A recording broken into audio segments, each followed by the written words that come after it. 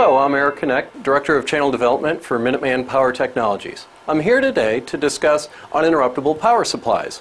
I'm hoping that after you view this video, you'll have a better understanding of uninterruptible power supplies, the different technologies, and the benefit of incorporating them into every project that you are involved with. Basically, what you need to recognize is with uninterruptible power supplies, they protect 100% of the power problems. A lot of folks out there will put a surge strip out, and what they don't realize is that only protects for about 7% of the power problems. A UPS will protect 100% of the power problems that are out there. Now, there are three different types of UPSs that you need to be aware of. The first type is called a standby UPS. It's a very inexpensive UPS. It's kind of like a surge strip with batteries attached to it. What you'll find is the person who's buying this product is buying typically on price, or it's their first transition from a surge strip to a UPS. As the name implies, it stands by and it waits for the power to come in at an unsafe level. When it does so, it switches to battery to solve the power problems. When power is restored to a safe level, it'll switch back to AC power to keep your equipment running. Keep in mind, very economical unit. The next step is called a LineInteractive UPS. A LineInteractive UPS is also referred to as automatic voltage regulation. And basically what it will do is it'll take the incoming voltage and it'll boost it up if it's too low, or it'll buck it down if it's too high. And I have a demonstration unit over here that we'll go over that'll show exactly what a UPS will do in a situation like that. The other UPS is called an online UPS. This is also referred to as a double conversion. And the reason for that is it takes the AC power coming out of the wall, converts it to DC, and back to AC on the output side. It provides by far the cleanest and best power protection that you can get on the market. It is an ideal solution for a manufacturing facility with a lot of machinery running, and wherever you have generators, this is an ideal unit to use. Now what I want to show you is an example of what happens with a LineInteractive UPS.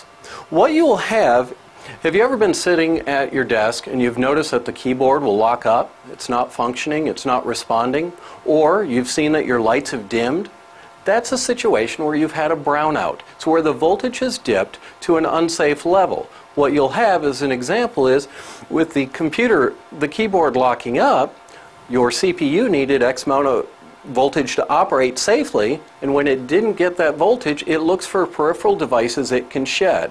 It shed the keyboard. It didn't need it, though you did. It didn't need it, and it did that so that it could stay running. If you had a UPS, it would have corrected the problem and you wouldn't have had that issue. So let me show you an example of what happens with a LineInteractive UPS. What you see here is a replication of what your power would be like in your facility.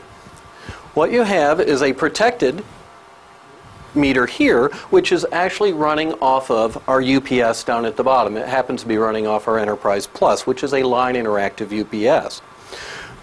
This meter here represents the non-protected load. That's as if it's just the utility power that's coming in and you had no power protection at all on it. The lights above represent the equipment that would be plugged into those receptacles. So you can see right now at the facility, our power is coming in right at about 120 volts, which is an acceptable and ideal setting of where you would want it to be.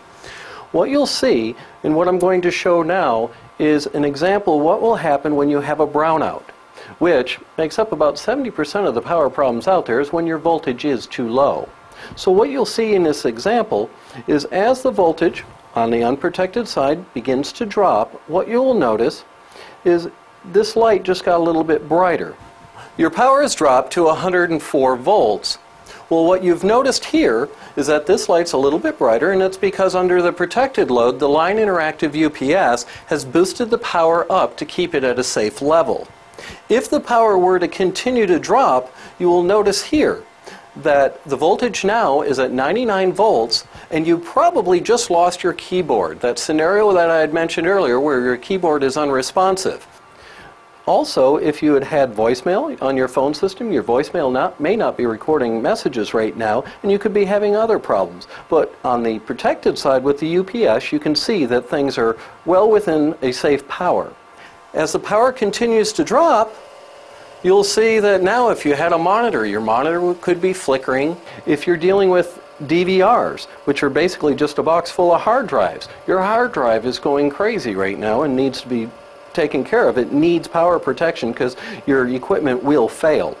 And you'll notice on the output side we're still within a safe range. You'll notice here the voltage has just now dropped down to 87 volts on the unprotected side. You have now lost your DVR, you've lost your monitor, yet on the UPS side it boosted it up again and everything is still operating. Now if the voltage drops more, now you've just lost your entire network, yet on the protected side with the UPS you're completely protected. You didn't feel a thing, everything is still up and running, you don't have idle time. All of our UPSs ship with the Sentry Plus software, which allows you to monitor power. And in fact, if you're using it in a PC application, it can save all files and shut down the computer before the batteries are depleted in the UPS. Now that covered the brownout situation. Let's cover the other scenario where the voltage is coming in too high. You'll notice right now on the unprotected side, our voltage is at 132 volts, yet on the protected side through the UPS it is at 118 volts. It's well within a safe range. As the power continues to go, you'll notice how bright these lights glow. Right now you're cooking some resistors and capacitors on the boards of your equipment. As you know, everything that we have today has some form of electronics in it, and if it doesn't, it relies on a piece of equipment that does. So it makes sense that you need to make sure that it's protected by an uninterruptible power supply. And what you'll have happen is now you'll see we're at 148 volts, yet on the UPS side it is well within range. So you can see in a scenario where you may be in an environment of a business park, a manufacturing facility, or even in your local convenience store or school, who have constant power fluctuation, you can protect all of the network gear, the telephone system, or security equipment that you just paid to have installed. And now we're back to a safe level. Now the unit that we had operating this happened to be a LineInteractive UPS. It's our Enterprise Plus, and that has a true sine wave output. On an online UPS, it would work just the same, except you wouldn't be switching the battery. It would actually be conditioning the power all the time, and you wouldn't have the clicks because it's actually running continuously off the batteries or off the inverter at all times. I know it can be a daunting task to select the proper UPS. You may get intimidated and you don't know which one to recommend. Minuteman UPS recognized that, and we came out with a website that is very simple to use. It's called Size My UPS. If you know your load in watts, VA, or amps, you can just plug it in and you can put, hey, I need 2 hours worth of backup. And it'll actually narrow down the list and it'll tell you exactly which uninterruptible power supply to use. Unfortunately, most of the time you don't know what the power requirements are.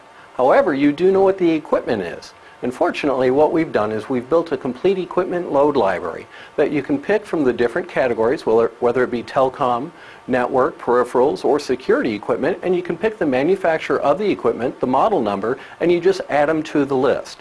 And when you've got all the equipment added to the list, you can click Size It Now, and it'll select the proper uninterruptible power supply for you. Now, if you have any other questions and you need help, feel free to give us a call in the office at 800-238-7272, and we'd be more than happy to help you in selecting the uninterruptible power supply that would work best for your application. Thank you, and I hope that this was very informative for you.